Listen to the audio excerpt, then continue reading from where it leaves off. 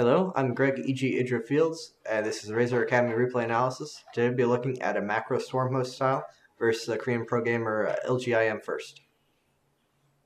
Here we have me, EG.IdrA, as the blue Zerg in the bottom left, and LGIM first as the red Protoss in the top right. I'm not entirely sure this is the actual first. I was most likely a Korean pro gamer, and there's a pretty good chance it's him, as there's a lot of Korean pro gamers playing on the Heart Storm ladder right now using their real IDs.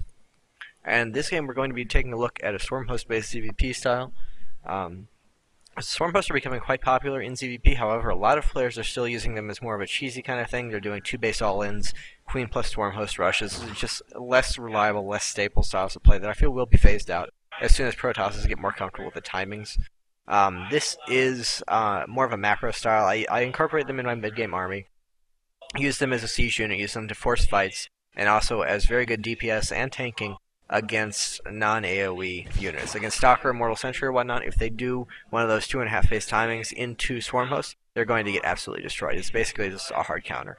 And those kind of builds are getting more and more popular given the strength of the Mothership Core recall ability. So here we see that first is actually pyloning in his main. We'll see that he's going to go Gateway Expansion. This is becoming much more popular, again with the ability, the Mothership Core recall ability. Warp gate timings after a Nexus first, or pardon me, after a Gateway Expansion. Very quick warp gate timings are now quite powerful because if your Zerg opponent actually does have enough units to hold off the attack, you can simply recall, saving all those units and then doing a follow-up timing, which is very likely to be successful given that Zerg has invested a lot of resources, both minerals, gas, and larva, in holding off that initial timing and then got nothing out of it. So for that reason, Gateway Expansion is becoming much more popular. And the only thing Zerg really has to be careful about with this is they have to watch for the Nexus timing, and they have to get very fast speedling. Getting speedling is okay, as obviously Protoss is not getting their Nexus as quickly, they don't have as much of an economy. However, they do have that aggressive potential in the very quick warp grade upgrade. So you compensate for that by getting your early speedling. As soon as I see that he has not walled in, he has not gone for Nexus first, I will put down that gas geyser. And then I'll expand, and the next thing from there on out is to watch for his Nexus to actually go down. His Nexus going down is what tells you it's okay to take that third base, whichever third you choose to take. So here we see he has not taken that second gas just yet. You will get the occasional actual one base all-in, however it's not particularly common. 99% of the time, if Protoss goes Gateway first, they will then go ahead and put down a Nexus out here. Upon seeing that pylon, we see that I did put down the gas, as I said, but upon seeing that pylon, I know that he's probably not going to 4-gate. It's very unusual to put a pylon down here if you are going to. So I feel reasonably safe macroing up. You see you get the second queen from the main base, as always. Queens are quite a bit more important versus this style of play, as they add a little bit of extra defensive oomph against warp gate rush. But also very fast tech builds are quite common because we see it has a cybercore much earlier than a Nexus or Forge first build would allow you to tech. So he could have a Stargate out very quickly. Also other means of tech. However, having those queens out very early helps a lot versus any kind of fast Void Ray or fast Stargate tech. So here we see I gather up just enough gas to get that speedling upgrade, and then from there on out I go into a pretty normal macro game, take that third base, stop gas mining, and here we see taking drones off immediately. Just getting your drone count up as much as possible until you think you actually get to a point where you're going to need to produce units to hold off any kind of timing. And of course you'll be scouting for his gateway count or any kind of tech to know just when you're going to react. Here we see him poking with a Stalker. That's very common. That's another big perk of the gateway first kind of play. And also another reason that you need to get a speedling upgrade out earlier than normal. The Stalker is essentially untouchable off of creep, as it is the exact same speed as slow circling, so it can always get away safely as long as it does not get surrounded. So with decent Stalker control, any Protoss can just get pretty good map control, force some Zerglings out of you, maybe get a drone kill if you're sloppy, and also poke at your queen, and slow the queen down for any potential air harass. So just a nice little opening tactic that a lot of Protosses use now. So here we see the third hatchery has come down. ZvP is, for me at least, not very changed early on. I still feel that any kind of 2-base build is going to be very cheesy. Muta's very much so hard countered by Phoenix in low econ kind of games. So any kind of 2-base Muta is just purely hoping that your opponent does not know about it and does not go Stargate. 2-base Hydra. Hydras are still pretty weak. The addition of mobility improves their function as a glass cannon. However, they are still a glass cannon, so in any situation where you're not going to be able to also build tanking units such as Roches, or at least Zerglings to absorb the first rounds of fire, the Hydras are going to be quite weak, so 2-base Hydra not a great option. So for me, I'm definitely still sticking with 3-base. And here you see I was forced to get that early speed upgrade just to be safe against Warp Gate. I see that he's not going to do any kind of rush, so I do want those Zerglings to be put to some use. So I run in, he misses his force fields, or does not miss, but casts them quite late. So I get a stalker kill, and I will come back in here and clean up this sentry. I also forced him to be more paranoid. It drew out a cannon, a force field, got a couple of probe kills, and just kind of scared him, made him think I might be playing more aggressively. So that was not the best trade, however those Zerglings weren't going to be doing much else at this point in the game, so it was a worthwhile trade for me. And back at home we see that I have put up my gases, produced a bunch of drones. If we look at the worker count, I am now ahead in worker count and producing way more than him. So this is the point in the phase of the game where Zerg pulls ahead of Protoss economically. And my only responsibility at this point is to figure out just how many workers I can get away with before he actually becomes dangerous. And seeing this pretty fast robo, I know that I can continue to produce drones for quite a bit longer, as it's going to take him a while to get any kind of immortal force built up off that robo or anything like that. Plus, the robo is a very expensive building, so I know he's not likely to be doing a gateway timing after investing that much in that tech path. So we'll see that I do just continue to produce drones. Otherwise, a normal build, getting the lair right away, getting range attack quite quickly. I used to bounce back and forth between range attack and carapace, as sometimes you will want to go to a mutiling baneling style. However, more and more I'm feeling that mutas are not the way to go, just because so many people are playing air-heavy compositions, and Phoenix are quite good against mutalisks, of course. So more often than not, I am opening up with that +1 range attack. It's much better at holding off 2-base all-ins, as it increases the DPS coming out of your Roaches. And then also, of course, it applies to Locust, Stormhosts, and Hydralisks later on in the game. And we see I am up to 4 gas. I'm getting my speed upgrade, and I'm producing pure units now that I've seen his attack moving out. I'm going to be very well prepared to hold this off. Unfortunately for me, he does have a backup plan. He has this Warp Prism coming out. That was the sole purpose of that robo. So he's going to do some multi-pronged harass while putting up this third base here. You can tell this is the real difference between foreign and Korean players. Foreign players much more likely to sit back and kind of do their thing. Korean players always very in your face, forcing you to make mistakes and just kind of keeping the pressure on you and not letting you do your own thing. Here we see I have more than enough units to hold off this main attack. However, with that mothership core there, he's totally safe in poking in here. If he gets caught, he can just recall out of there, be totally fine. And at the same time, warping in my main. As we see, I have 0 defense there. A little bit of a scouting blunder by me. I should have been more prepared for that. Unfortunately, I wasn't. Immediately pull units back to deal with it. However, I have to be careful and split up my units to make sure I don't die to this attack. And in that time, he's actually targeting down drones. Should have run those. So I'm not really dealing with this part of the attack particularly well. However, I will be able to hold this off very easily. And if we look at the worker count, I'm actually behind him. That's quite surprising. But I do have 3 full bases running, and his third base is quite late. Plus his tech kind of slow, just now starting up on his immortal count. However, with the use of the force fields and the mothership core, this army is going to survive pretty much unscathed. But I now have secured all 3 of my bases, and I'm up to a position where I can start my Stormhost production. We see the Locust upgrade beginning now.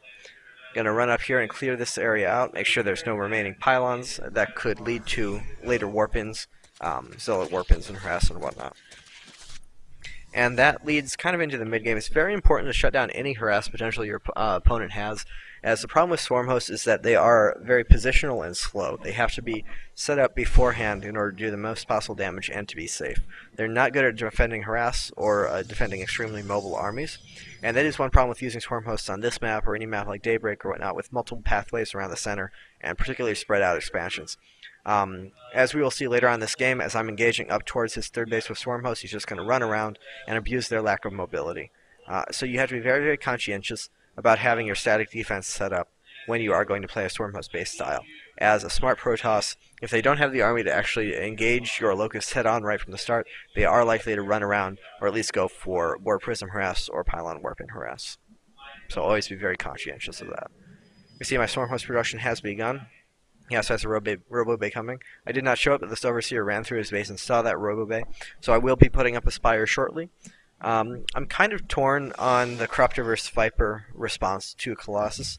As you do have the infestation pit up for the swarm host, you can go to hive immediately, and vipers require no additional tech. So that is a possible response, one that I've seen a lot of other Zergs do. However, corruptors have the added benefit of being able to shoot down observers, and obviously they are the intended counter to Colossus. They're quite efficient at killing them. But neither path seems foolproof. Both definitely can lose. And in general, I'm just finding macro ZvPs quite hard right now, so I'm not sure what the best option is.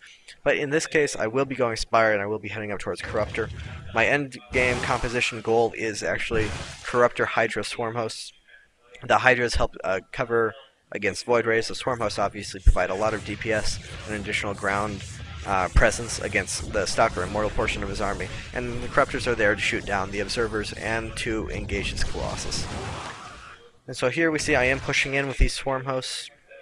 My support units are there just in case he does try to blink in or try to engage against my Swarm Host army. However, he realizes that he does not have the right composition or the right amount of force to actually engage us. So he is going to try and run around, as I said, go for a counterattack or to catch my Swarm Host from a bad angle.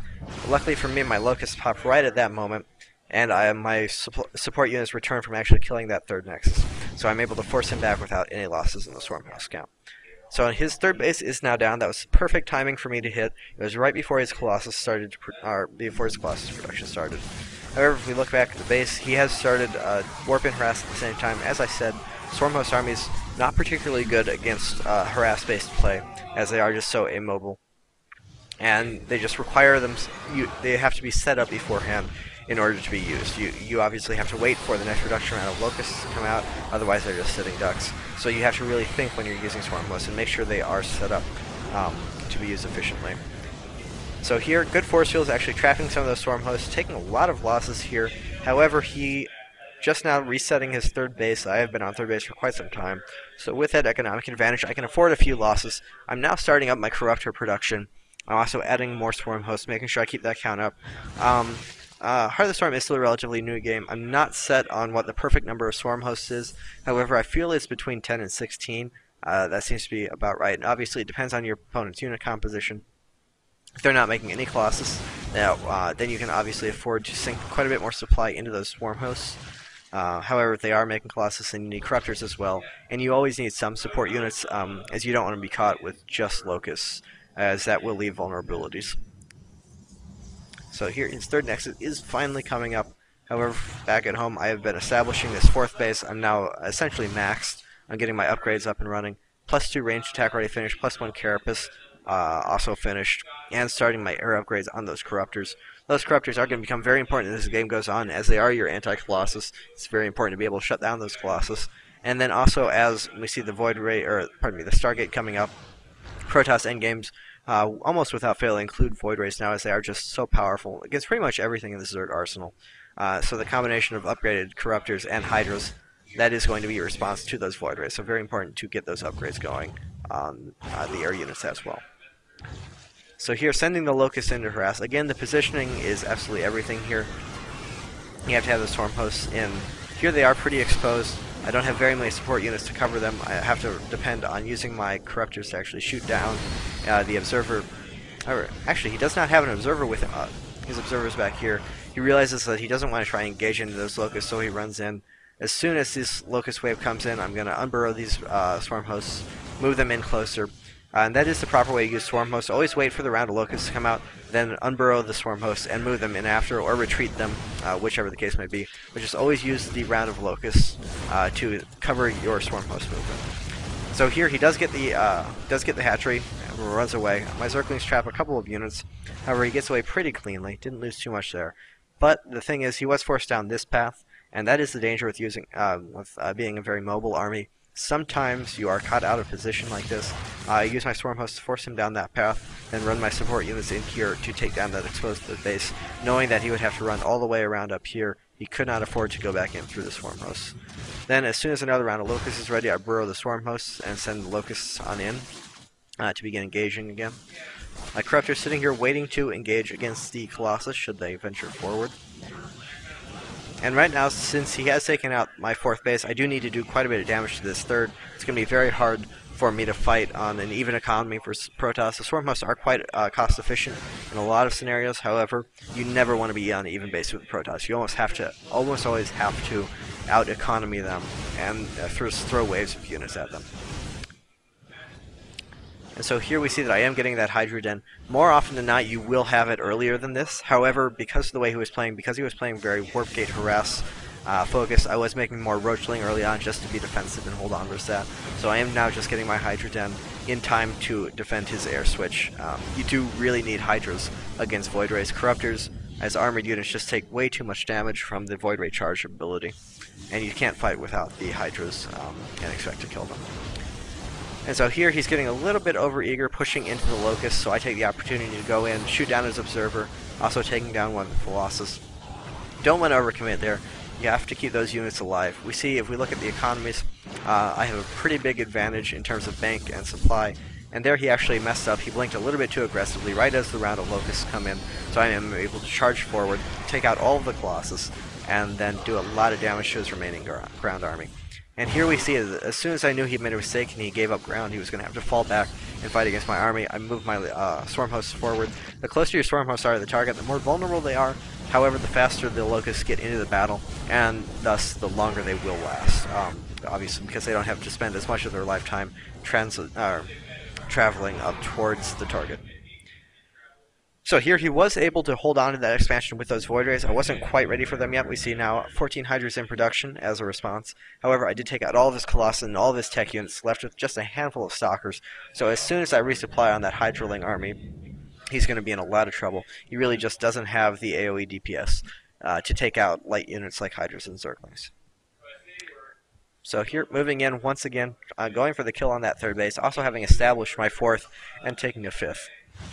So this game really going quite solidly in my favor. Those were good engagements back there when I was able to pick my timing to go in with the Corruptors to take out the Colossus as efficiently as possible. And here I am using my Locust to force his army back, while at the same time I'm going to run in with my support units and actually try and take down the Nexus.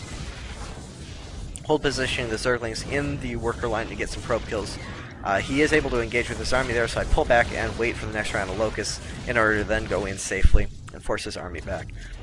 And here he's in a full-on retreat. His 4th base is kind of up, however, a bunch of roaches harassing it. This map, very, very well designed for a multi-pronged harass. You have to be very careful not to let your opponent establish expansions, because it's very difficult to hold on to expansions here. This means it's going to be hard for you to expand, so you have to make it hard for them to expand. And so, in using my roaches to draw his army back here, I was able to get my Swarm Hosts up into his choke, where they're going to be able to apply pressure to his natural. And at the same time, I'm going to break down these rocks and try and come in here and attack that base. And at this point, I'm really just pushing in for the kill. If we look at the supply differential, if we look at the base differential, and compare our banks, there's really not too much he can do, especially given that he's not on the super air army that Protoss really want to aim for. And that is one of the things that I like most about the Swarm Host composition. It makes it very hard for Protoss to be incredibly defensive, because those round of Locusts are going to be constantly hitting them and constantly doing damage. This makes it very dangerous for them to try and just sit and go up to the air army that every Protoss is aiming for now. If you want to play very passively and head towards Void Ray and Templar and whatnot, you will get run over by Swarm Host's Hydraling. So it forces Protoss to invest more in this mid-game army that's not nearly as efficient as the dreaded Sky Toss. So here, pushing in the front, and at the same time, my support unit's coming in here to take down his last remaining Nexus. He does move in here and actually engages the Swarm Host bodies. The Locusts do pop forward, and I use the Locusts again to cover my retreat, just pulling back as soon as they come up. However, he blinks forward to try and take them off, but he has no more economy left, and so he is forced to GG. So that was my take on Swarm Host ZvP. This has been the Razer Academy Replay Analysis. Thank you for watching.